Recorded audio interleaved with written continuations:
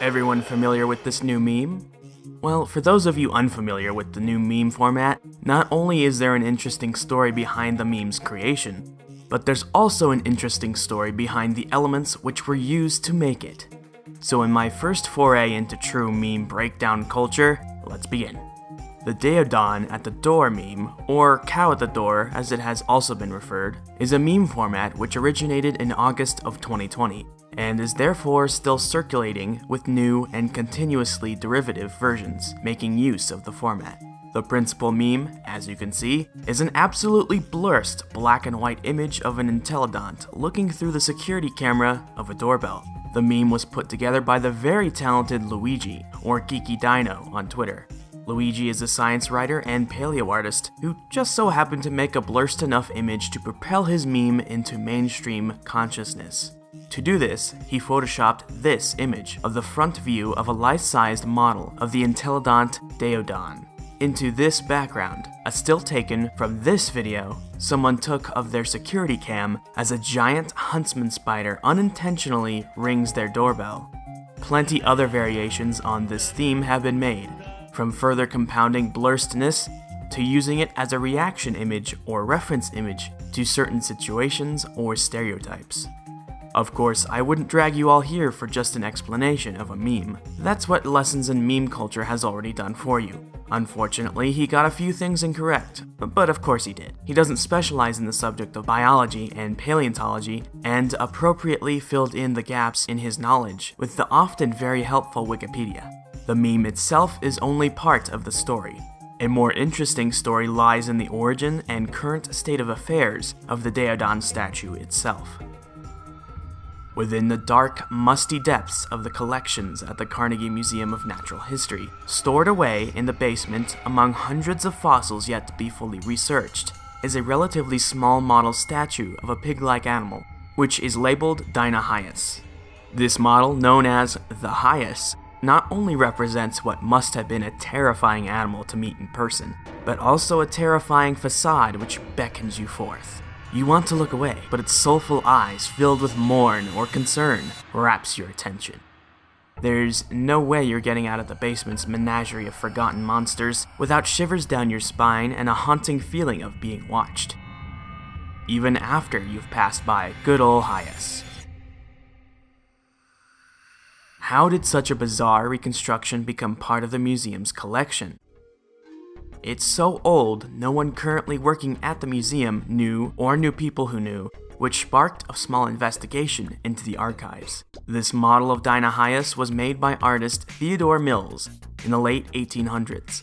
Mills, a graduated student of the Munich Royal Academy of Fine Arts, was employed by the Smithsonian and other institutions and eventually by the Carnegie Institute in 1898. He was the in-house paleoartist of the Vertebrate Paleontology Department and was put to work producing many models of prehistoric beasts to populate the exhibit halls.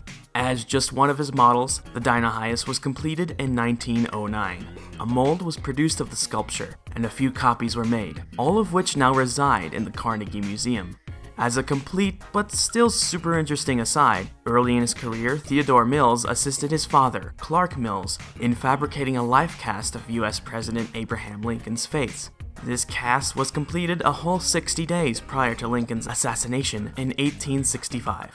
So why, of all prehistoric critters which could be made into a lifelike replica of cursed imagery, does the Carnegie Museum have a Deinonychus? The Carnegie Museum of Natural History is also home to one of the best preserved and most complete skeletons of the enormous Daeodon. It was found in 1905 by Carnegie Museum field collector T.F. Olcott in Agate Springs Fossil Quarry in the northwestern corner of Nebraska, a very rich fossil locality replete with ancient horses, pony-sized rhinos, bear dogs, gazelle-like camelids, land beavers, and gorilla sloth horses. Later in 1905, the near-complete specimen of the Daeodon was given a new name and considered a new critter, Deinonychus hollandi. This Daeodon joined another, Daeodon zochonensis. These beasts were omnivorous, with teeth suited to mashing up roots and tubers, and crunching through vegetation, as well as pulverizing bone and slicing through flesh. These giant forms of Daeodons stood at a max of 6 feet, or 2 meters tall at the shoulder. They roamed the American West between 29 and 19 million years ago, during the late Oligocene and early Miocene epochs, along with other groups which gave rise to many we see today, like horses, llamas, and cats.